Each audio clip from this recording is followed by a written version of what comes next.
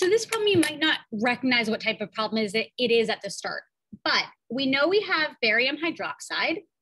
We have its molarity and its volume. We know barium hydroxide is a base, and I'm going to go ahead and just write it out to be sure.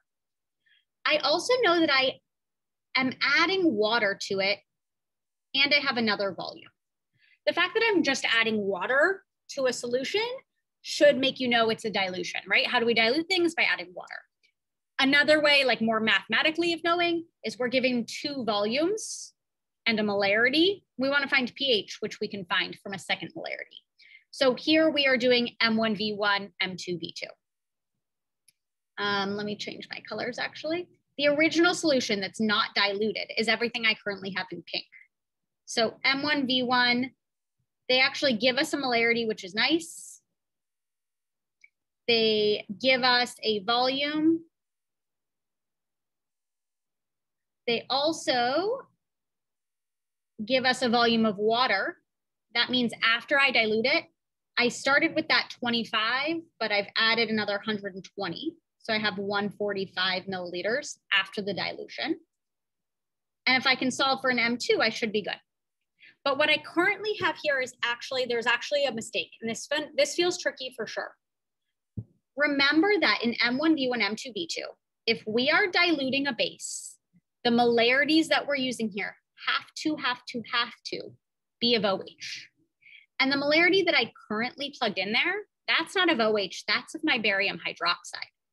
So I have to do a ratio before I even start this problem. Barium hydroxide splits into barium and 2 hydroxides.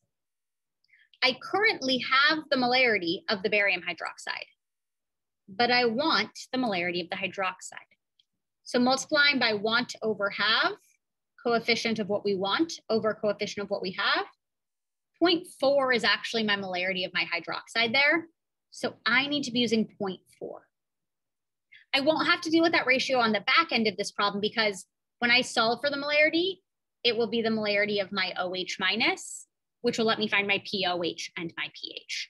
But you have to start that problem with the ratio. Again, why do you have to use a ratio? Because the rule, it's just a rule for M1V1, M2V2, the molarity, if we're working with a base, barium hydroxide base, the molarity has to be of OH that you plug in. Can't be of anything else. So doing the actual math on this now, M1V1 equals M2V2. Again, make sure you used 145 for V2 because we're looking at the total volume after dilution. In my calculator, I type 0.4 times 25 divided by 145.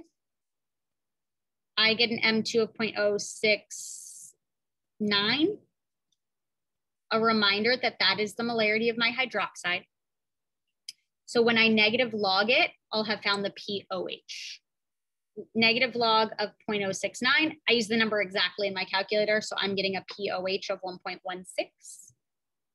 Subtracting from 14 will be how I get pH, which is what they asked for, 12.83. We can see, does this answer make sense? 12.84 actually, if I round properly. Well, I had a base and I diluted it. It should still be basic. It is, it's above 7, but it should be closer to 7 than it was before on the pH scale.